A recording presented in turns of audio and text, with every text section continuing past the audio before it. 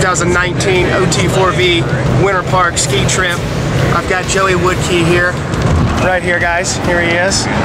How you doing? This guy, he's a combat veteran. He's dope. He went out there, he skied, he had a lot of fun.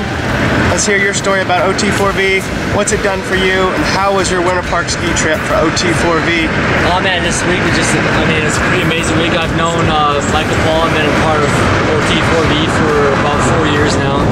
And Winter Park is one of the better mountains, if not the best mountain I've ever gone skiing on. Everyone's just laughing. No, it's just a lot of fun. It's a really great experience. Nice, nice. When you got off the flight in Denver, what were your thoughts? And how has OT4V benefited you? That was two questions in one. Yeah.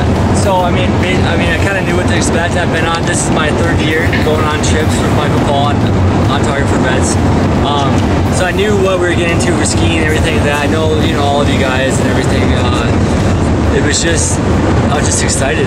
Hell yeah. Ready to hit the slopes and see what the week happened. Nice. It was just. It was really what I expected. Just a great time. Hell yeah.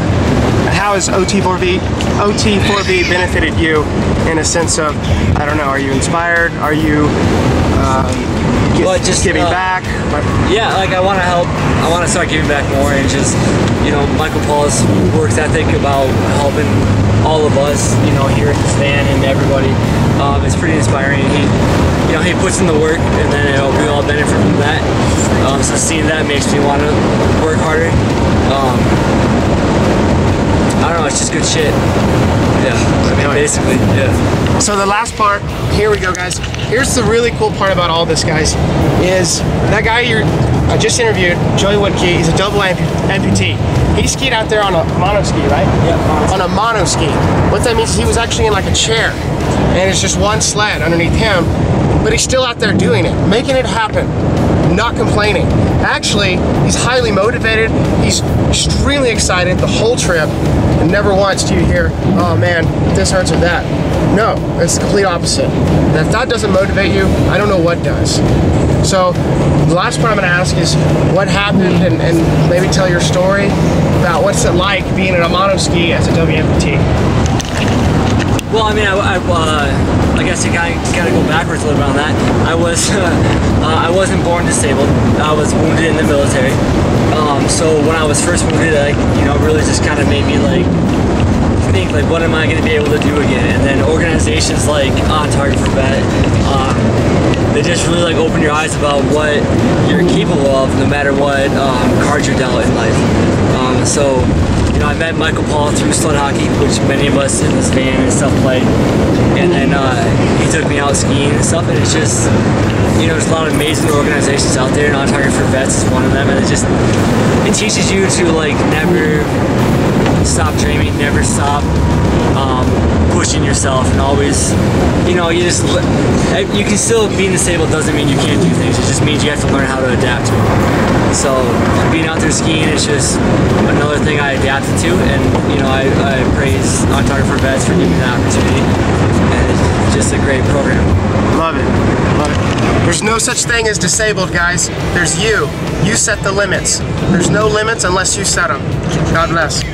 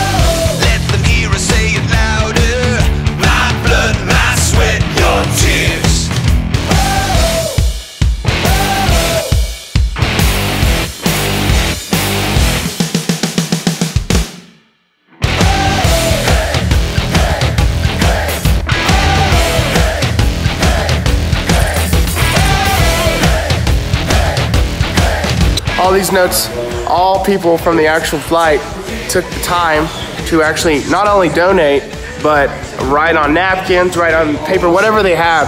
They actually wrote down, you know, just their feelings towards veterans and guys who've actually lost their lives, guys that are still with us. And specifically on this flight, it was us, since we're out here to ski and have a good time and come together and just really therapeutically come together and enjoy some time.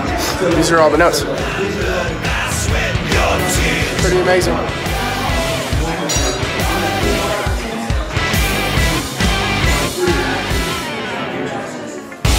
Look, from your pilots, that's awesome. Two cool guys.